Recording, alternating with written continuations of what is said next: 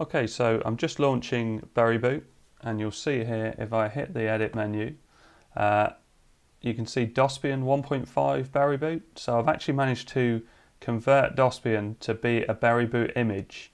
And if I go to Add OS and press and hold, copy from USB stick, you'll see that that is the image I created and just added to Berryboot. So I've now got Dosbian working from an SSD, but also working within Berryboot. And it's all thanks to BerryConverter, which was my previous video. It wasn't working for me, but I had a load of advice in the comments, and it turns out I was doing everything right come the end. It was very late when I was finishing it off, but I've changed the image to Dosbian. I was using Puppy Linux and it's worked fine. So if I hit exit now, so this is how it starts up. You can see that it goes into the boot menu and it counts down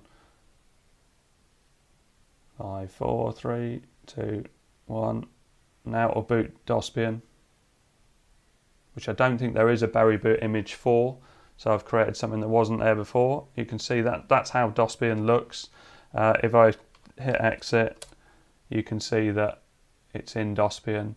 It's running from an SSD and it has been converted with BerryConverter. So if I shut that down, and I'll show you the process I used to do it. Okay, so this is my 60 gig physical hard drive, Hitachi drive, which I'm running through a USB adapter with my USB boot fix, and it's working really well. So let's show you how to do the BerryConverter. Okay, so I'll put a link in the description to BerryConverter, and what you need to do is go to this page and download the file. So here we go, download zip. And that's downloaded. So I don't need that anymore. So unzip that, and these two files need to go in a folder. So I'm going to call this test berry conv. Okay, so there's my new folder. So let's extract to desktop test BerryConverter, open, extract. So it shouldn't take very long because they're tiny. So I can close that down now. You need an image that you've downloaded, so an image that you'd normally write to Raspberry Pi to an SD card in the standard way. I've got Dosbian. I unzipped Dosbian and that file is here. So let's just copy that and pop it in this folder.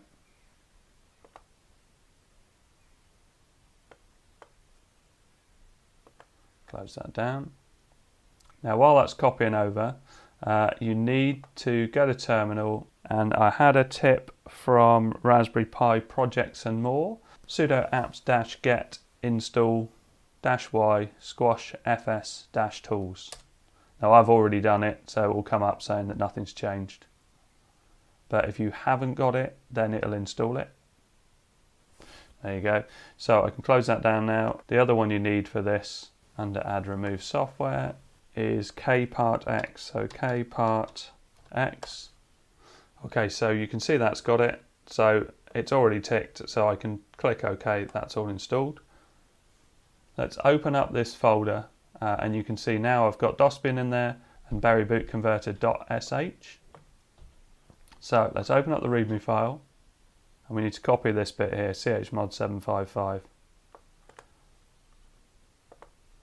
And then we go to Tools, Open Current Folder in Terminal. Let's make that a bit bigger so we can see what's going on.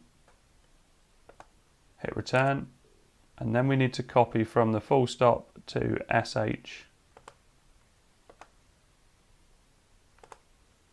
Hit Paste. So berryboot-converter.sh, and then we need to put in Dosbian 1.5.image. So that's the name of this file up here. And then we need to put space, and then Dosbian 1.5, and I'm going to call this b2.img. So let's just drag that out a little bit more, so it's all on one line, so it looks a bit tidier. So /berryboot _ conv.sh Dosbian 1.5 image, so this is our original file, and Dosbian 1.5 b2.image, which is the file we want it to create, which is a Berryboot converted file. So hit return, and this is what wasn't happening to me last night. So last night I would press this and it would very quickly come up with errors and things. The things I've changed today, so this is running 32-bit Raspberry Pi OS, and I'm also using Dosbian as the file. So yesterday I was using 64-bit Raspberry Pi OS, and it was Puppy Linux that I was trying to convert. So there's two differences yesterday, but what this means while this is doing this is that you can run multiple operating systems with Berryboot from an SSD or from an SD card. So you could have like 5 operating systems on a 64 gig SD card, or you could have a load of operating systems on a 120 gig or a 500 gig SSD, and you can boot between them all. So it uses an SD card to do the initial boot part, which is the bit you see with all the operating systems listed, but then as soon as you click on an operating system, it moves straight over to SSD or USB stick or whatever you're using to do that. So this is great. So this means that today I was going to be getting Windows 98 to work in Dosbian, which I did get very close yesterday, but today I think I'm going to be trying to convert images to Berryboot and see what works and what doesn't, because Dosbian does work. So thanks to Raspberry Pi Projects and More, who said about the Squash FS tools, although I did have that on my 64-bit Raspbian, and Raspberry Pi Projects also references Irie Brothers' comment, exactly what needed to be typed in. Funnily enough, the first thing I tried was exactly what he said to try. It looks like that Puppy Linux file just didn't work for whatever reason, so maybe it's created differently. I know that with Berryboot, some images can't be converted, and I wanted to try Android, and I wanted to try Wimpy's version of Ubuntu, because that works really well, and that would be great to have on this. Okay, so that's all finished, so let's get this full screen. And you can see it doesn't really come with like it kind of goes through everything, but it doesn't really say complete or anything like that, but obviously it is completed. So let's close down the terminal. So this is my new file, so B2. The other one I used at the start of the video was BB for Berryboot, and I think I'll probably continue to use BB as the thing that I call it, because it's easy to search it then. And so when I put it on my NAS drive, I can have a load of Berryboot images that I've converted. So let's plug in my USB stick, and that'll show up on the left here. There you go. So hit OK. So you can see I've already got a Dosbian image on there, Dosbian BB, the original one I created, the first success. Let's drag that over. So we've now got 2 of them, for no reason, because they are the same image. Okay, so that's copied over, so I just need to eject that. And then I need to restart my computer with a Berryboot SD card in, and I've got a whole playlist on Berryboot, and also probably best to start with this video if you've not used Berryboot before, but you want to be able to run multiple operating systems from either one SD card or an SSD drive.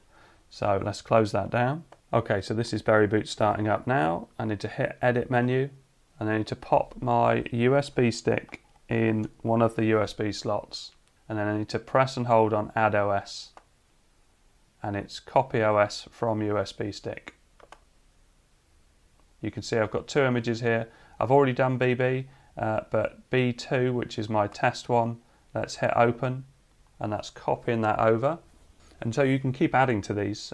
You can use the internet to install lots of different operating systems, or you can download images from the Berryboot website, or now you can create your own.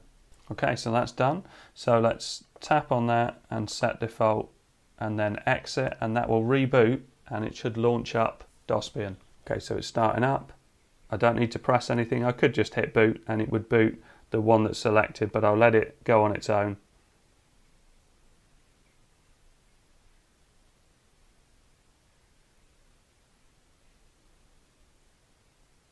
There you go. And so if I type exit, you'll see that it shows the Dosbian menu.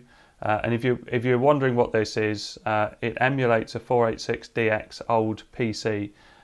So before Windows we had DOS, and there are loads of games, and I've got a video showing you how to run DOS games on this if you're interested, and I'll put a link in the description to that. But it also, well, I'm trying to run Windows 98 SE from my Raspberry Pi, and this way I can do it with multiple operating systems on the same thing. So let's press S and enter to shut that down, and I'll just show you something else booting. Okay, so I'm going to pick Raspberry Pi OS, no, let's pick Twister OS and hit boot.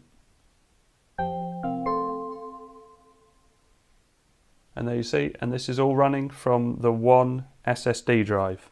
Okay, so thanks very much to Irie Brother, also to Raspberry Pi Projects, anybody else who commented and tried to help, thank you very much. And also thanks to Angelo Lombardo, who uploaded this and created it on GitHub. Thanks very much for watching. Please like and subscribe.